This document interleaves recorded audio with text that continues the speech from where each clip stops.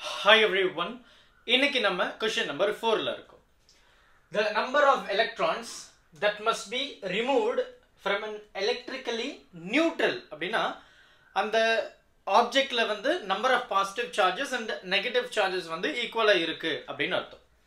So the number of electrons that must be removed from an electrically neutral silver dollar to give it a charge of 2.4 coulomb அப்படினு சொல்லி சொல்றாங்க. அதாவது ஒரு object இருக்கு, right? Okay, இப்போ ஒரு object இருக்கு. இப்போ அந்த ஆப்ஜெக்ட் பாத்தீங்கன்னா எலக்ட்ரிக்கலி நியூட்ரல் அப்படின்னு சொல்றாங்க, ரைட்? நியூட்ரல் அப்படின்னா number of positive charges and number of negative charges R equal. இப்போ இந்த ஆப்ஜெக்ட்ல இருந்து ஐ அம் ரிமூவிங் சம் எலக்ட்ரான், ரைட்? நான் என்ன பண்றேன், எலக்ட்ரான்ஸை ரிமூவ் பண்றேன்.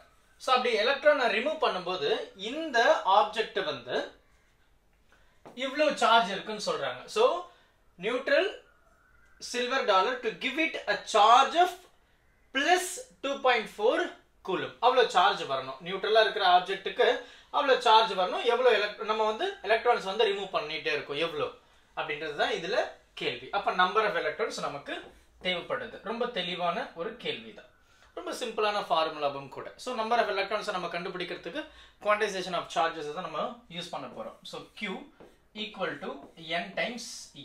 ஸோ n தான் நமக்கு வேணும். ஸோ Q E இந்த பக்கம் வந்துருச்சுன்னா டிவிஷன்ல போயிட்டோம்.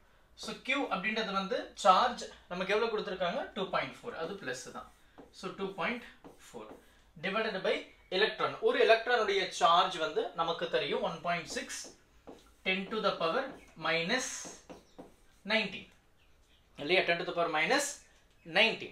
அப்போ இதை நம்ம என்ன பண்ணலாம், நம்ம ஜெனரலா ஒரு கால்குலேஷன். ஸோ பவர் டேர்ம் நம்ம எப்பவுமே மேலே கொண்டு போயிடலாம். ஸோ ஃபர்ஸ்ட் பவரை தான் நம்ம சிம்பிளிஃபை பண்ணுவோம், உங்களுக்கே தெரியும். அது மேலே போயிடுச்சுன்னா பிளஸ் ஆயிடுச்சு. ஸோ எனக்கு 2.4 டிவைடட் பை 1.6 அப்படின்னு இருக்கு. ஸோ ரெண்டுமே நம்ம மேலேயும் கீழேயும் மல்டிப்ளை பை 10 அப்படின்னு பண்ணோம் அப்படின்னா தட் பிகம்ஸ் ஹோல் நம்பர். அப்போ என்ன ஆயிடும், எனக்கு 16 அண்ட் அந்த 24 அப்படின்னு வரும். இதை டிவைட் பண்ணும்போது எனக்கு 16 2 டைம்ஸ் வந்து 32. அப்போ ஆப்வியஸ்லி எனக்கு 1 டைம் மட்டும்தான் போக முடியும். அது எவ்வளோ, 16. செப்பரேட் பண்ணோம் அப்படின்னா எனக்கு வந்து என்ன ஆயிடும், 14ல 6 போயிடுச்சுன்னா 8. ஸோ ஒரு பாயிண்ட் வச்சு ஒரு 0 ஆட் பண்றோம், 18 ஆயிடுச்சு. ஸோ நமக்கு தெரியுமே 16 5s ஆர் வந்து 80 அப்படின்னு நமக்கு தெரிஞ்ச ஒரு விஷயம் தான். ஸோ நம்மளுடைய வேல்யூ பார்த்தீங்கன்னா 1.5. அப்போ 10 to the power 19 1.5. இது என்னது, n. So number of electron. So இதுதான் நமக்கு வந்து இருக்கக்கூடிய ஒரு பதில், ரொம்ப சிம்பிளான பதில். ஸோ நமக்கு ஆப்ஷன் எது அப்படின்னு பார்த்தீங்கன்னா ஆப்ஷன் பி தான். ஸோ நீங்கள் வந்து பதட்டப்படாமல் தெளிவாக பார்க்கணும். இங்கே பார்த்தீங்கன்னா 10 to the power plus 19, இங்கே minus 19.